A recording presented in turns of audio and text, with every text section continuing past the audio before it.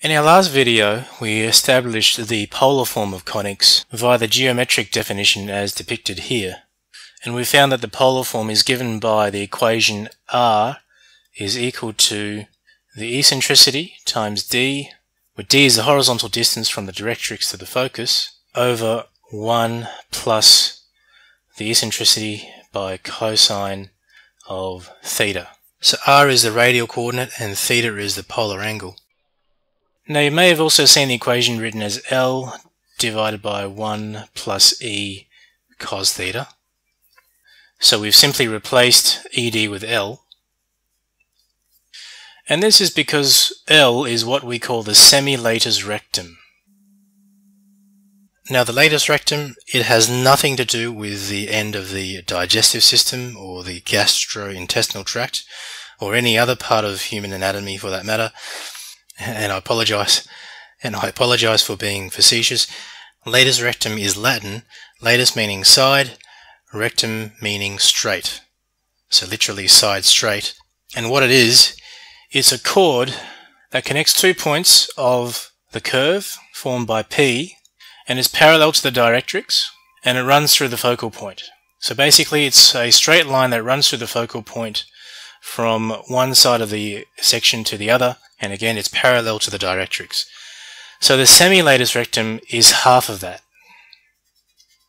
Okay, so L denotes the distance of this blue line.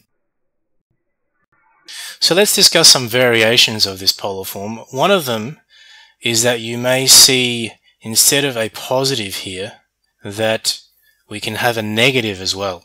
So the denominator can either be written as 1 plus E cos theta or 1 minus E cos theta.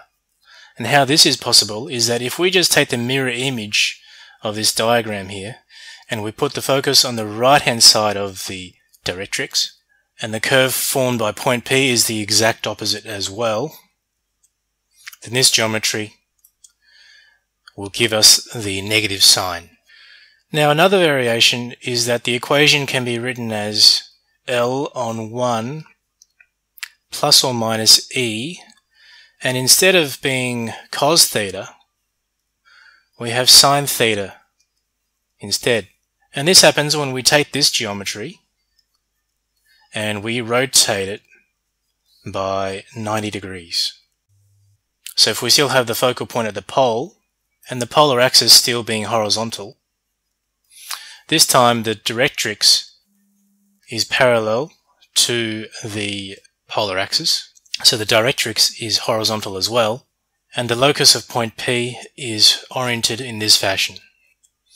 So sine theta simply occurs as a result of the conjugate definition of conic sections.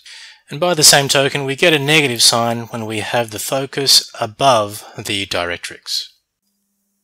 So now you should recognize that when you see an equation like this, or like this, that you are dealing with conics in their polar form. We might leave this video here and make it a relatively short video, and we'll tackle some example problems in the next video.